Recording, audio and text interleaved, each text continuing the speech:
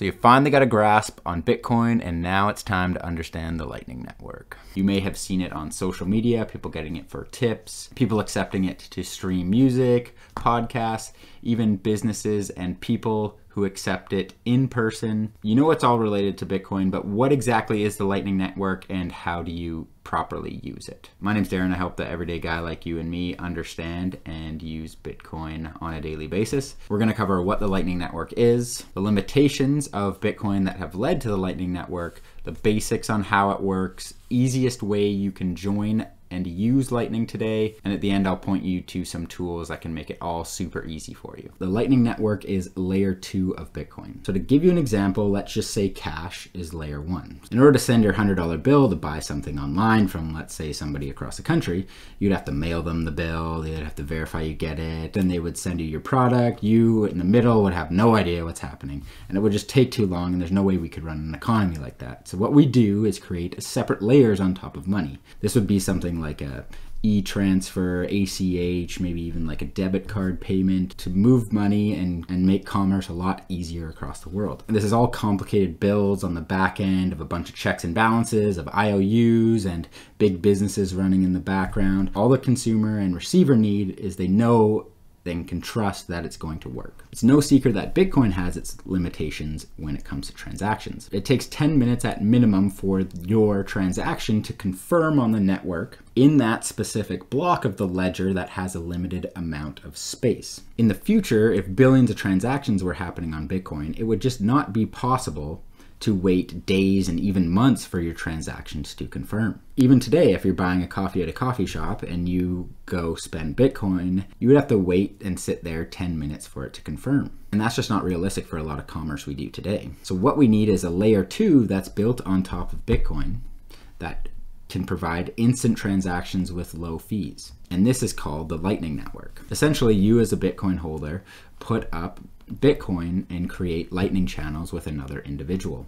The Bitcoin is passed back and forth between the two of you like a ledger. Think of it as an abacus between you and another person, moving those pieces of Bitcoin back and forth to each other, and multiply this by thousands, even millions in the future of different one-to-one pairs across a network, which is the Lightning Network. The only footprint it has on the Bitcoin historical ledger is the footprint of you creating a channel and locking up that amount of Bitcoin.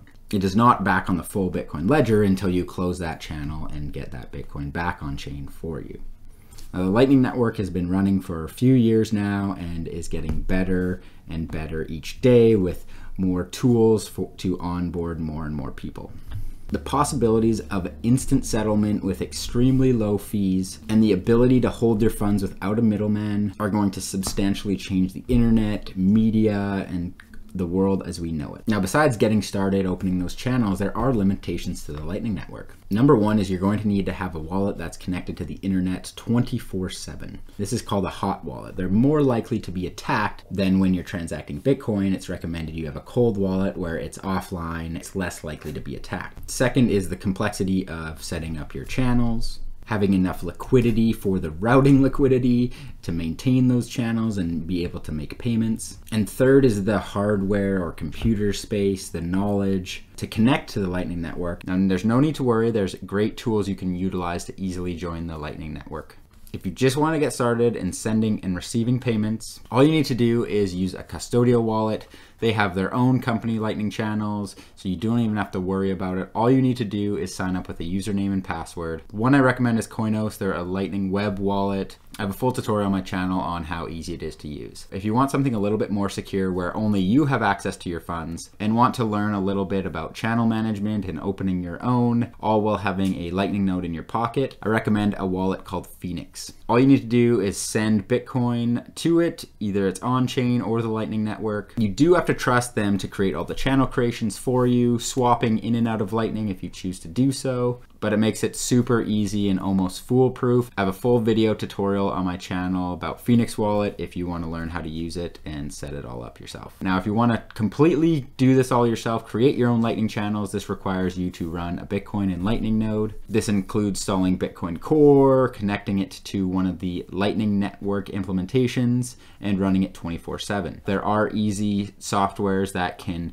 help you set it all up that you can turn to. They have all the software built in with step-by-step instructions on how to set it up, implement all the Lightning tools. It's pretty much a plug and play. I recommend something like Start9. They have their own operating system that's free, open source to use, that you can bring your own hardware and do it yourself, or you can purchase their servers that they have ready installed with Start9. All you got to do, plug it in and set it up. So that's just a brief overview of the Lightning Network and how to join it. If you like this video, I got more videos on my channel about Bitcoin, other tools and services that make it super easy to use. Let me know if you have any questions by putting them in the comments below. You can visit my website, bitcoinstartingpoint.com, where I got all my resources, videos listed in kind of an organized manner.